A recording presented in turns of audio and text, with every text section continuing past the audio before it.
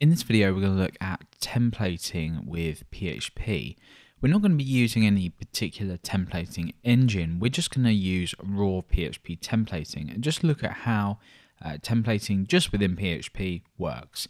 So you've probably come across a point where inside of a file you're wanting to output HTML, and there are a couple of ways to do this. Obviously, the preferred solution would be to use some kind of framework or some kind of better structure where you separate your views from your logic. But in this case, we're just going to do all of our logic at the top of this page, and then we're going to output right at the bottom. So this is sort of the next best thing. So we would close off a PHP tag here, and we would create some kind of HTML structure down here where we can actually output something. So typically what you might do is, if we just get rid of this for now, you might say, well, I'm going to, I don't know, create an array of items. So you can create an array like this, and we could say, I don't know, item 1, item 2, and item 3.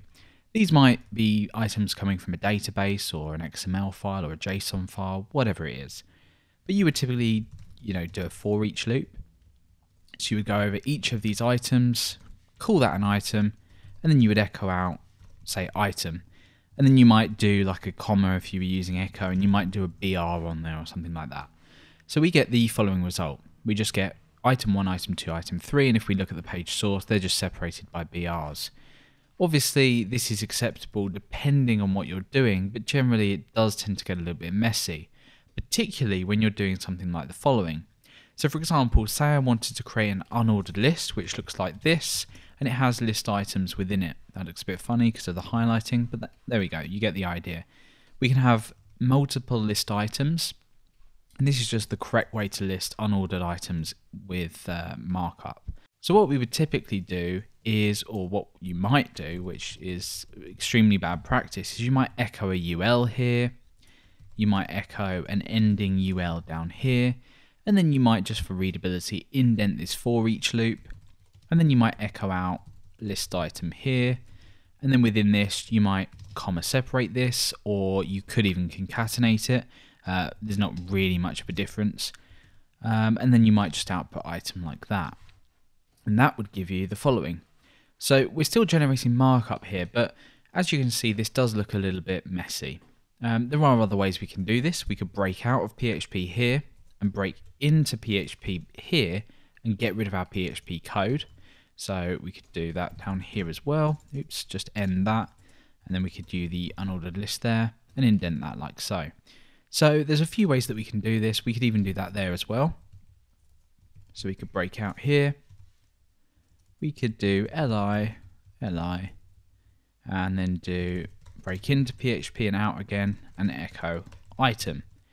So that's another way to do it, and it works exactly the same way, but it's still looking a little bit messy.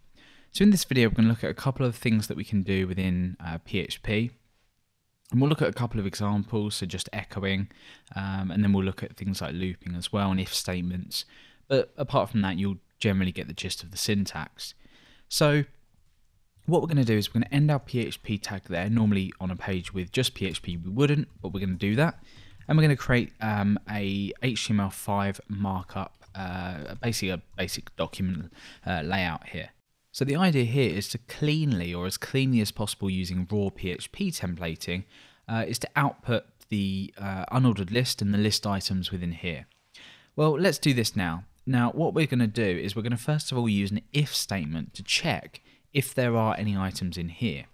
So we could do the following: PHP and end a PHP tag, and this allows us to use shorthand syntax like the following. So this is a little bit different because we don't have a curly brace here. Usually what we would do is we would have, I'm sure you know this, is something like that. But in this case what we're doing is we're just saying if, and then our expression can go inside of our parentheses. We've then got a colon on the end. So we're going to say if not empty items. So empty is just going to check if this has any items in. And then we're going to come down and we're going to open and close another PHP tag, and we're going to say else, again with a colon on the end. So pretty much like you would chain onto the end of your curly braces, you would have an else there. And then you would also then have an end if with a final terminator, so a semicolon. So otherwise, what would we want to do? Well, we want to output a paragraph, and we're just going to say, sorry, there are no items. Now, otherwise, we want to loop.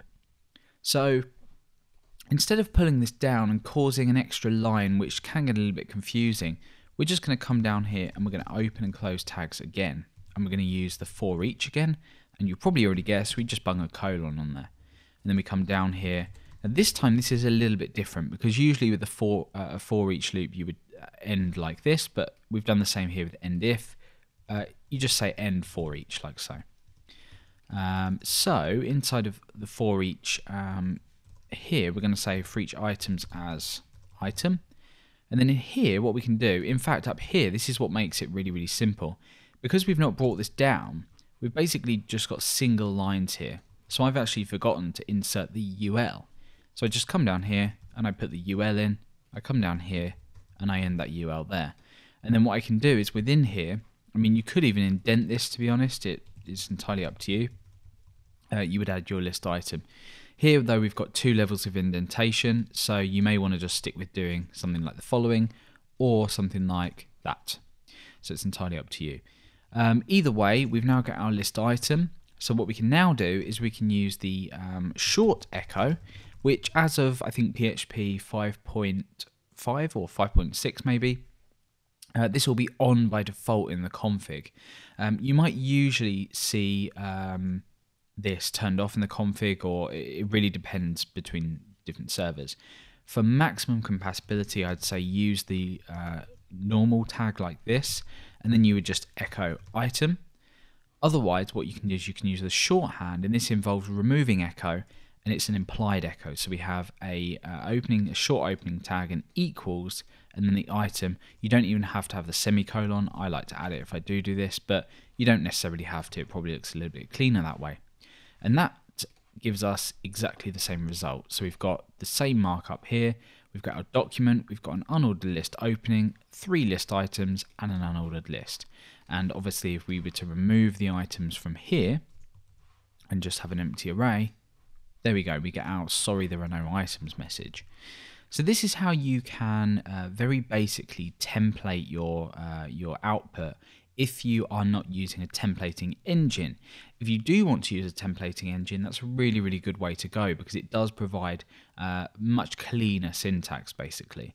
So there's a little bit about PHP templating or raw PHP templating. You can use other control structures here. So for example, while loops, just an if statement, an if else. We've seen an example of an if and a for each here. You can go ahead and use what you need.